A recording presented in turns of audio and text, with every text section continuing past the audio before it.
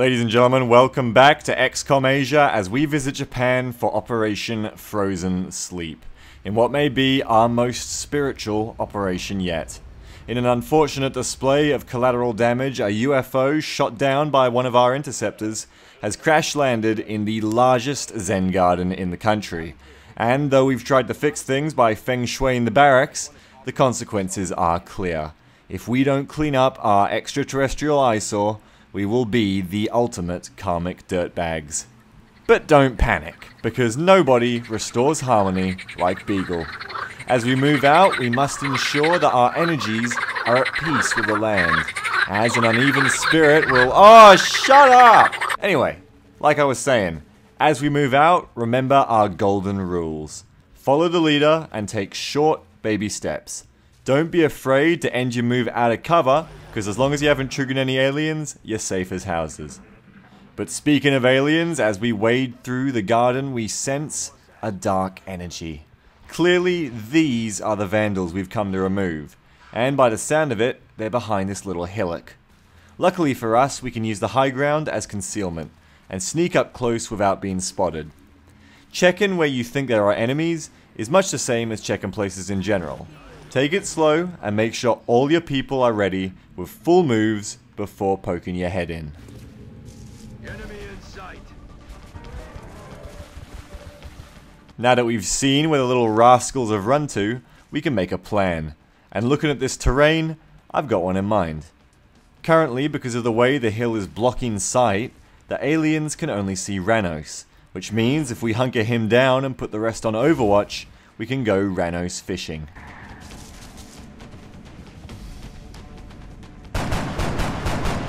Toothcake gets him on the hook, and now Ghostad can reel him in. Going out.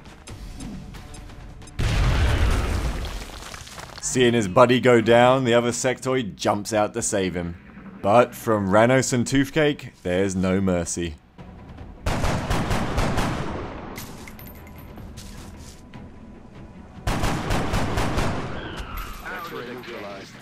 So, for our first engagement, things went pretty well. Ghostad had to blow up a Zen rock, but he reads to sick kids on the weekend, so his karma should balance out. Here they come. Alright, maybe Buddha's a little pissed. Damn it! Enemy is still alive. You know, Otto really has a knack for this gardening thing. With our enemies in plain sight, it's time to check our control. After a brief look at Otto's rocket angle, it's clear that we can use it to blow up both of them, which means we have control. You see, your troops missing shots isn't the risk in itself. The risk is what's going to happen when everyone misses and then the aliens shoot back.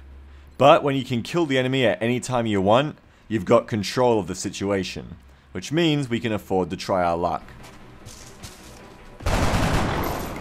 As strange as it seems, these rookies can actually aim. X-ray down. And after 2 solid shots, there's not much left to shoot. With only 1 health left, we can change our control to Ranos' grenade, which means Otter gets a chance to trim something other than hedges. He's down.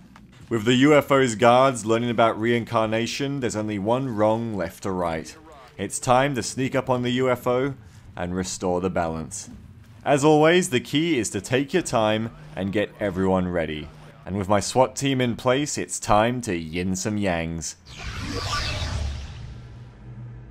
Our readings can't be right. If they were, that's a being of almost pure energy.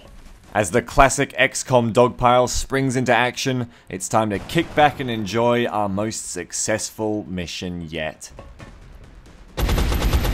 Adjusting aim. Like I was saying, our most successful mission yet.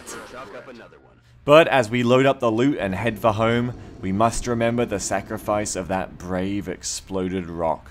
But I'm sure they can replace it with a statue of Ghostad. So our karma is restored, which means time for promotions. For Otter, Shredder Rocket gives her a second, less powerful rocket, which makes whatever it hits take increased damage. But the pinning abilities of suppression make it one of my favorite moves of the game. allowing you to reliably lock down enemies and ruin their aim. So it's Otter's next pickup. As for Toothcake, XCOM's promotion board works something like this. When a rookie can't aim, give them a sniper rifle. When a rookie hits every single shot of their first mission, give them a shotgun.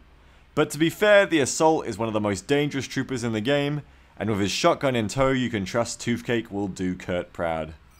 In the base, now that we've brought home a UFO, we can research beam weapons. So take all your notes on alien materials and stuff them in the shredder.